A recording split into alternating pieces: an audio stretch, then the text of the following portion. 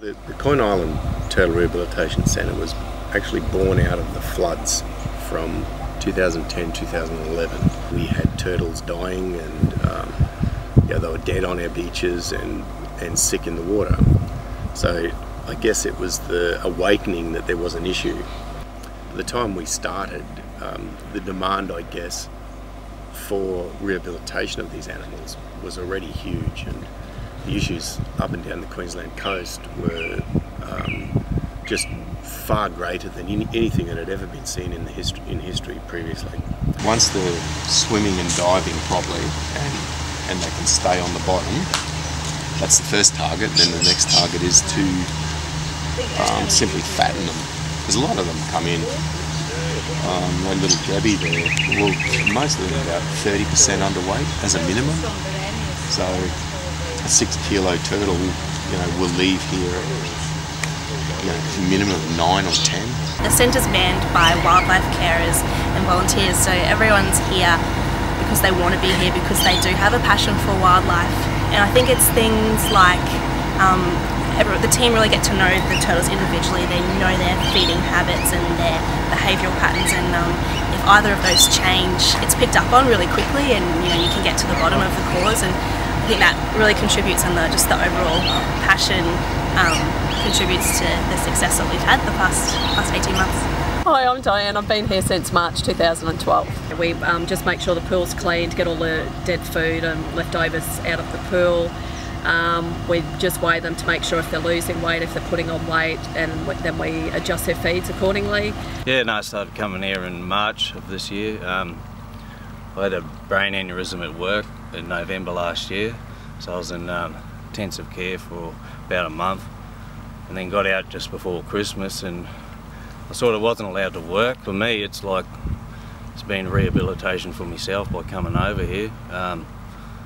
Struggled with a few things, and it's really helped me to, get my life back on track. All your worries in the world sort of go as soon as you hop on that boat and you're coming over here. You're really excited to see the turtles, and see who's improving, how much weight they put on, and for me, it's been just like the best rehabilitation ever I could, probably ask for. So it's in a funny way where they're both rehabilitating each other. Statistically, of all the animals that we receive, about 75% actually go back in the water. So we have some really good wins and some really sad losses.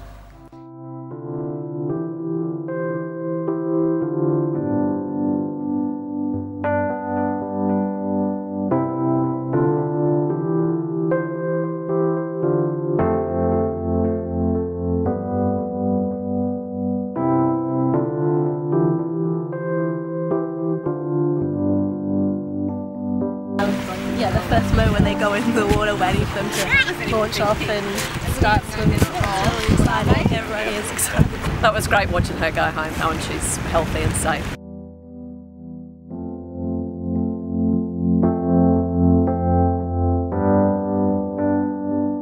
The two projects that we've sponsored this year as part of the corporate sponsorship has been the shade sail, which helps out with just maintaining the temperature of the pool over the course of the year. As well as that, we've also contributed to the heat exchange unit. Again, that's another piece of equipment that just maintains the temperature within the pool that they've got the turtles in at the moment. It's a real outcome-based project, which is what we were looking for, that we can see where our money's going. We can see the assistance that it's providing here to the animals, and also watching them be released. It's a great sort of full circle type project for us, and they're fantastic corporate sponsors. A lot of people that I've spoken to really see the value of having this facility in the region. It's the only one of its kind in the Gladstone region, and a lot of people have been really appreciative that finally we have this dedicated centre. We've grown as the need has arisen, and we'll just continue to do so, and with community support we'll be able to do that. The bulk of what we see, to be honest, is malnutrition, and that's the situation pretty much with every single animal. So it's rare that we get a healthy animal and out of the 63 animals we've had, I think there'd be one healthy animal that we've had that's actually been injured. The majority of our animals in Queensland are green turtles, and they're primarily grass eaters. So they're grass meadows, if you want to call them such. They're being covered up by floodwater, silts that come down in the floods. So, hence they, overnight their food source is gone. There are human effects that we do see. And we see a fair degree of effect coming from the recreational fishing area, where turtles are being entangled in lines and having hooks in them, and hooks stuck in body parts that eventually then rot away. Or the single biggest thing that the public can do, especially the boating public, is just be aware that they're there and aware that they're not healthy. The healthy animals will generally get out of the road of your boat, but if everyone in a boat is more aware that there's a potential for animals to be floating, then they can keep a better lookout and avoid them. Don't change course. It's as simple as that. Or actually pull up and check the animal out, and if it can't dive, it's not going to get better on its own. So just grab it, bring it in the boat, bring it to Quoin Island Rehab Centre.